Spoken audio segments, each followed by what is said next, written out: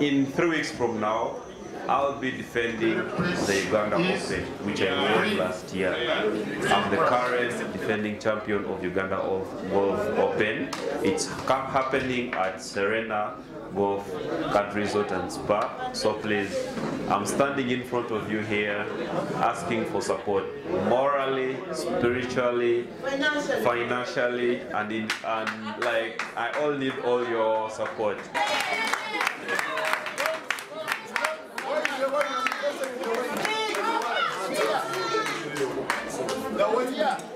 Very important for us because it's very difficult now to get new sponsors. So for us as Tooro Club, we're very excited, and we hope that this partnership can go on for a couple of years, and we hope that we can deliver on the expectations for the coffee players. This tournament is about celebrating Ugandan coffee, but mainly we are focusing on women.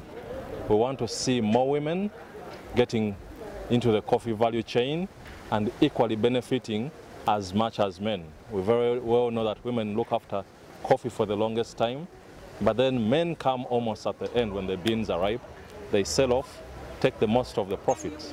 If we have more people in coffee playing golf and more people in golf drinking coffee, the two industries are going to benefit.